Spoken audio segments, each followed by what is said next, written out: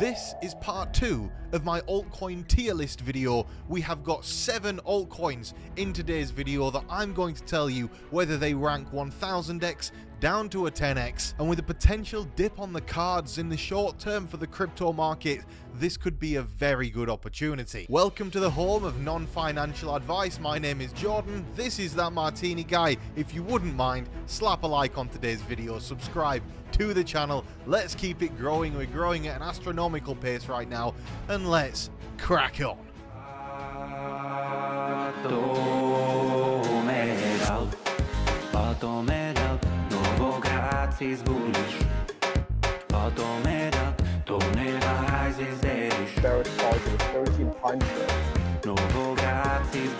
Bitcoin could be at 40,000. Let us go to moon.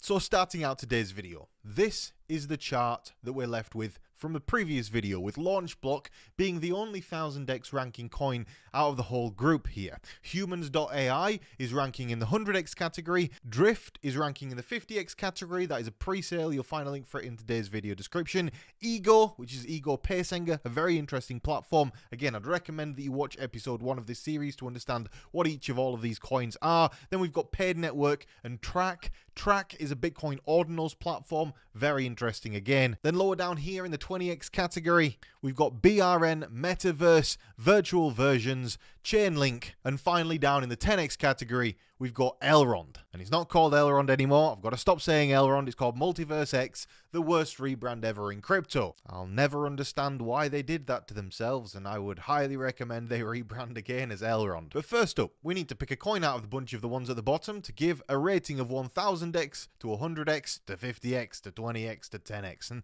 the next coin here is going to be VANAR or VANAR Chain. The price of VANAR Chain, very juicy right now. It's had a 7.97% drop off in the past 24 hours. And as I've said, the market is looking particularly attractive right now for a lot of different altcoins because Bitcoin in the past couple of hours has taken a tumble down from its new all-time high at $69,420 down to where we are now at $65,462. Now, I'm very bullish on VANAR. I think that this could run very hard in the next bull market. If we look here at the all-time chart, we can see that the all-time high here for VANAR is approximately $1.13. That would put it around a 10x from where we are right now. But actually, VANAR's project has undergone a lot of improvements throughout the bear market that I personally believe have improved its value significantly. Instead of just being an ERC20 token, they are launching their own chain. Now, I've got an interview coming very soon to this channel with the founder of VANAR. I flew out to Dubai to meet him, to do an interview with him, and it was a very revealing conversation. I'd recommend you watch that video when it comes out, and please make sure you've slapped like on this video so I show up in your algorithm. So what is VANAR? It's a groundbreaking blockchain platform. VANAR offers a carbon-neutral, high-speed, low-cost Layer 1 chain designed for entertainment and mainstream. Again, just like always with cryptocurrencies, a bunch of jargon. But when I met with him in Dubai, I actually learned quite a lot about this project. I learned that it's the Web3 for basically the entertainment industry. When we're talking entertainment industry, we're talking movies, games, music, everything like that could be potentially using VANAR within a few years to store their data on the blockchain. But why would they choose VANAR? Well, there's a lot of good reasons that you would use something like VANAR in the entertainment industry. First of all, they issue grants if you start building on top of VANAR. They've got a huge developer house that can help you build your own project. There's a lot of examples on the website here as to how the VANAR chain can be used for a bunch of different applications, and it's invested in by a bunch of different successful people. Now, also, to add to that, they're one of the only chains that's brought a lot of mainstream attention into crypto. And on their website, you can find here a list of the different partners that they've got: Google Cloud, ImmuneFi, dQuest, Virtua, and a bunch of other different things that we don't need to spend too much time on in today's video. But the real question is, what is it going to do over the next 12 to 18 months, however long this bull market is going to last, and where is the best price of which to buy this? I mean, I'd like to be buying this somewhere around 10 cents, although I already bought a bunch of it around 5 cents before the price had pumped up. I think that it's primed for a very significant growth in this bull market, and I think it'll far surpass its previous all-time high from back when it had basically zero utility and it had only just launched and the bull market kicked off. Now, if it can go to $1.13 with zero utility, how high can it go if people actually start using it? So from that perspective, I actually think VANAR belongs in that 100x category. I think it can go 100x. I think it can get to $10 per coin. That would give it a market cap here of a lot higher than where it is right now, about a $15 billion market cap. But given how high valuations get during the course of bull markets, I think that's quite achievable given the size and scale and scope of this project. But next on the list here, we're going to give ORNJ a rating from 1000x to 100x to 50x to 20x to 10x. Where does ORNJ belong on this list? ORNJ is a low market cap BRC20 token, and that makes it very interesting for me because the BRC20 space is something that is yet to be fully realized its potential of in the world of cryptocurrency. People don't fully understand how you can buy it. They don't fully understand how you can get involved in BRCs, but I can tell you right now, I've been making a lot of money on investing in BRC20 tokens quite simply because it's early, the Bitcoin audience is very rich, and the trading pair for all Bitcoin ordinals tends to be Bitcoin. That means projects like ORNJ attract a lot of investment from Bitcoin's community, and Bitcoin's community is the richest one on earth. If I remember correctly, Bitcoin's community is worth about $750 billion. So there's a lot of money within that community, and the market cap of this right now is only 18 million. It's a very small market cap, and I think it's primed for some significant growth during the course of the next bull run. Now, if we look here at the all-time price chart for ORNJ, we can see it started down here at 10 cents. I was talking about it quite a lot over on Twitter, and then the price of it rallied all the way up to about 80 cents. Since that period of time, it's come down now to about 31 cents, so it's down a good 60%, and that's largely due to the fact that early stage investors have had all of their tokens unlocked at this point in time, and there is no more selling pressure to come from those early stage investors. That period of time is now over. Now the people that have invested in this are those that believe in the actual project and not those that were trying to basically make a bit of money out of a quick pump. From my perspective, I was also an early stage investor as well in ORNJ. I was a seed investor, but I've also bought more off the open market when it was around 10 cents after it had launched. That would make me around 3x on my overall investment right now, which is okay, but it's not amazing. And I think this is going to undergo some significant growth when the ordinal space really starts taking off. If you look at ORNJ's Twitter, again, primed for a lot of growth here, only 18,800 followers, but it's all organic, which means that it's not botted, because a lot of crypto Twitter profiles are very botted. You can see it's got a very engaged community. From a tweet the other day, it's got 30,000 views, 206 likes. But the question is, where do you buy stuff like this? Well, for that, you need to download something called Xverse Wallet, and on Xverse Wallet, you can deposit some Bitcoin. Xverse is where you can store your tokens, but you can actually buy ORNJ tokens on MXC and also on BitGet. The majority of the trading that I've been doing of ORNJ is also on BitGet and on MXC, and I'm very excited about the ordinal space because also ORNJ could potentially get listed on Binance very soon because it's been included by Binance on a lot of tweets from Binance's main account. They're not yet listed on there, but you can imagine if ORNJ gets listed on Binance, this thing will gain a bunch of liquidity overnight and the price will skyrocket. What is ORNJ? ORNJ is when Bitcoin meets DeFi and Web3. Basically, it's its own Bitcoin ordinals wallet. But I know from spending a lot of time on phone calls with the ORNJ team, which is why I've made a significant investment into ORNJ, that these people aren't just stopping with a basic wallet that you can deposit Bitcoin into and trade Bitcoin ordinals on. The token utility is going to push far past that. Now, currently, with a lot of BRC20 tokens, they have no utility. So being that ORNJ is one of the first ones to actually have some utility, it makes me very bullish on it. So when trying to score ORNJ from on this scale here between 1000x and 10x, I'm going to put ORNJ in the 1000x category along with that of Launch Block. I actually really am very bullish on this. In terms of my own holdings of ORNJ at this stage, I hold somewhere in the realm of about $60,000 to $70,000 of ORNJ depending on the time of day. And if that did 1000x from where it is right now, I'm going to be a very happy boy. But there's a reason why I'm holding it and not selling it, and it's because I think that, look, we're at the start of a bull run. What happens after Bitcoin halving? Bitcoin halving, all of the attention switches over to Bitcoin ordinals. Why does all the attention switch to Bitcoin ordinals after Bitcoin halving? Because the block rate gets divided in half. That means that the amount of block, because the block reward gets divided in half. That means that the amount of Bitcoin that is mined is divided by 2. And the only way to increase that amount of Bitcoin that a Bitcoin miner can mine is by pushing Bitcoin ordinals. Because when you push Bitcoin ordinals, people make more Bitcoin transactions. That pushes up the fees on the Bitcoin network, meaning that miners earn more. Because of the maths of how this works, it's a system that will only get more popular, and the amount of investment into the Bitcoin ordinals ecosystem will likely only increase. Because it's literally only just started. From my perspective, it's like investing in Ethereum right back in the day, and this is a very long-term project with very long-term goals. and I expect a lot from it. So next, we're going to look at this coin here. This is Cornucopias. Now, Cornucopias, is it a 1000x or is it a 10x? Where does it sit on this chart? And I think it's an interesting one because Cornucopias started out as a metaverse, but then it changed a little bit, and it's got backing from the Cardano Foundation, which is really good because it means it's always going to be liquid and a very strong project. But it's not really a metaverse anymore. I describe Cornucopias as more of a very well-designed game built in Unreal Engine 5, I think it is, whatever the most up-to-date Unreal Engine is. The actual graphic quality of Cornucopias is very strong. So the question is, where does it sit within this chart? Well, let's get into it, shall we? Looking at Cornucopias Twitter here, we can see they've got 50,100 followers. So again, a lot of potential for growth there, but it's got a very, very active community. It always gets a lot of likes on all of its posts. It always gets a lot of views on all of its posts. And the people that are interested in Cornucopias are genuinely interested to actually use it. They've done a lot of raising for the amount of NFTs and such that they've sold. So they're very well capitalized. And if I was to guess at anything that would be successful in the metaverse space, for me, this is my pick. Now, I hold about $250,000 of Cornucopias. I invested in it a very, very long time ago now, literally when it was just starting out. And if we look what that means on the price chart here, if I was investing back here when it was like 2-3 cents and I was buying during the bear market at 1 cent, I'm about 700% in a profit on this investment right now. But that's not a lot of money compared to where I think this can go, because it's only a $62 million market cap. It's actually very small compared to where I actually think this thing can go.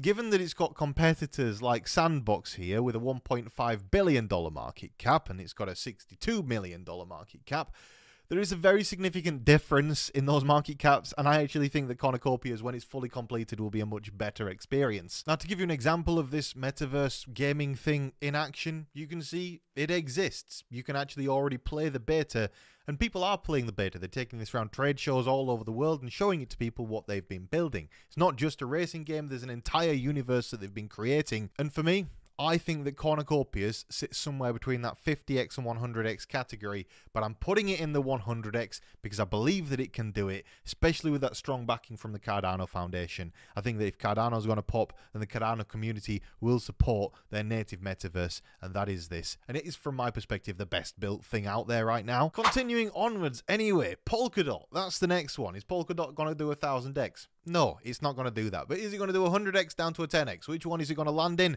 Well, let's have a look at Polkadot. Polkadot, $9.77. Dropped down a fair bit so far today because the market appears to have peaked to some extent. At least Bitcoin has been dropping all afternoon. Great news. I'm short. And that means I can buy the dip. And I've been saying that for a while now.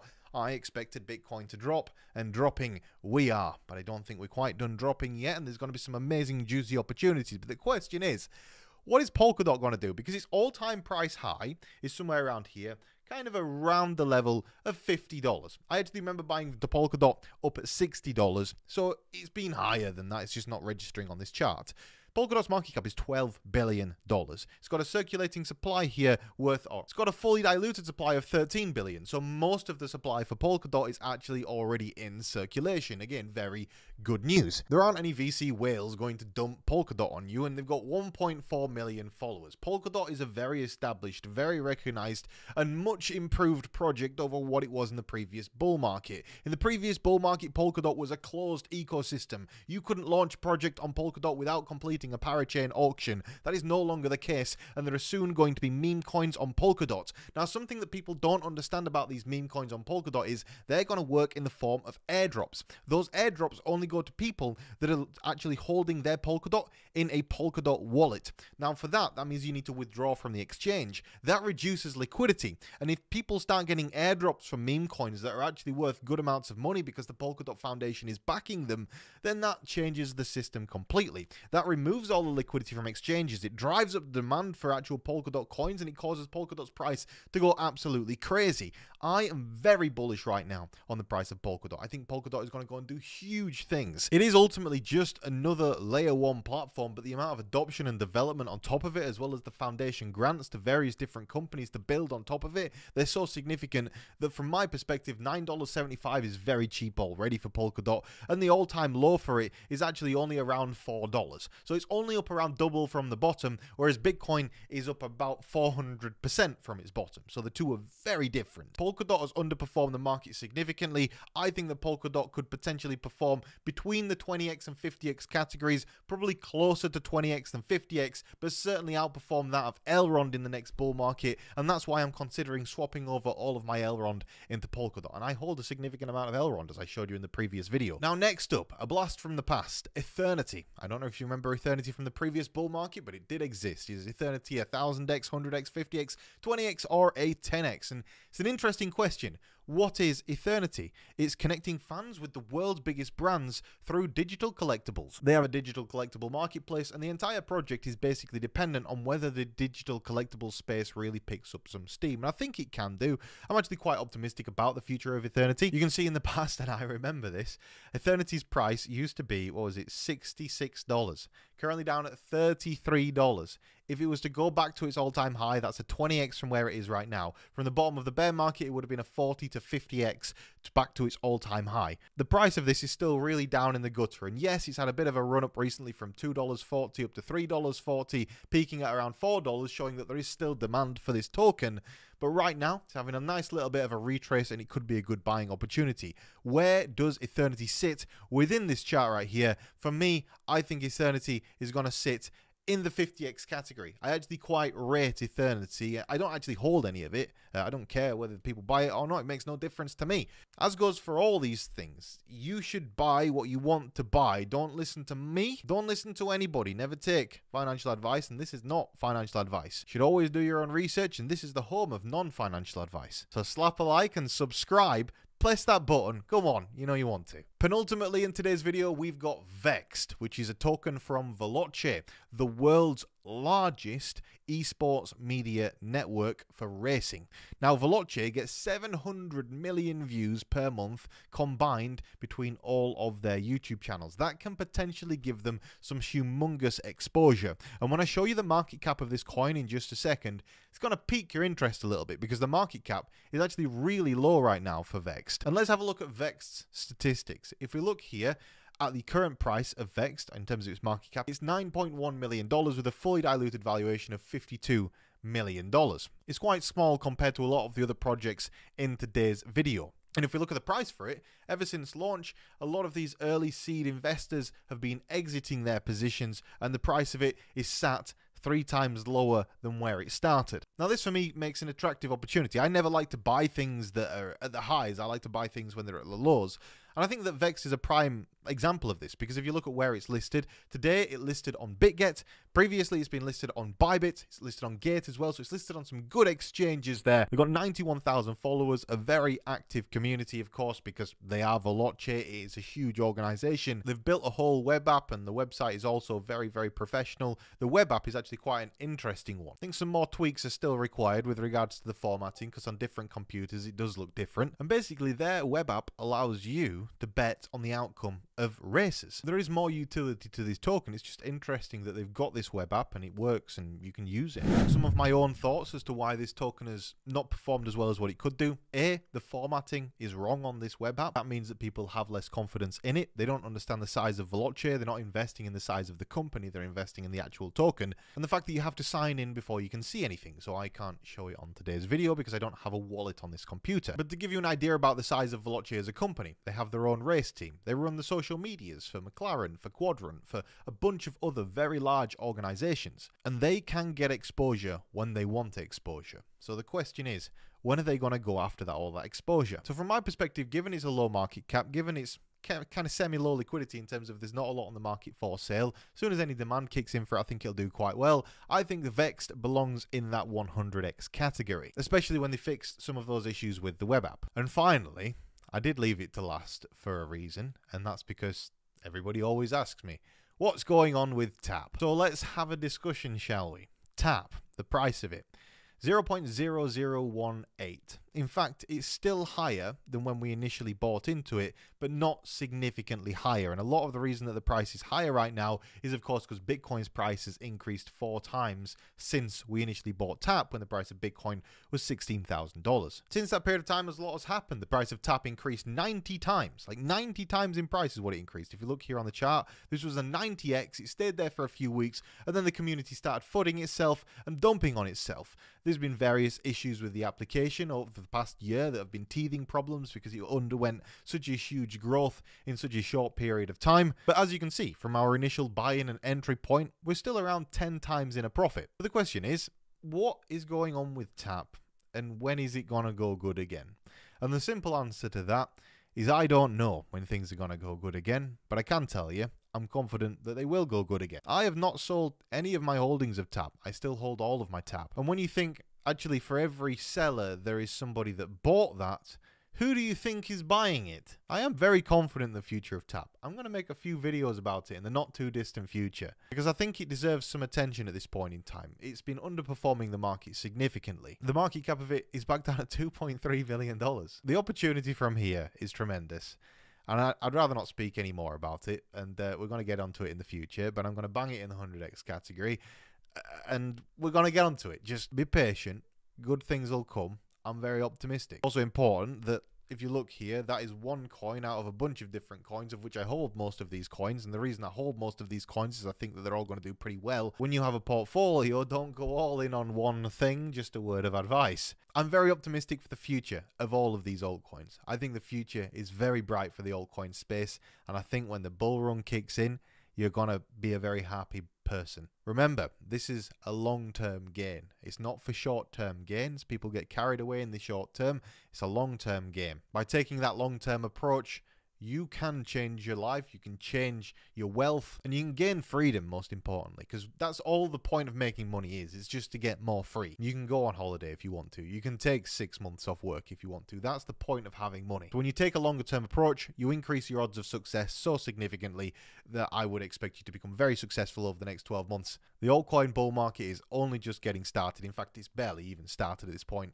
And I'm interested to know your thoughts on my rankings in today's video descriptions. What do you want me to add to this list in the next video? Let me know down below. I'll leave links and information to all of these altcoins in today's video description. Have a fantastic day, and I'll see you in the next video. Goodbye.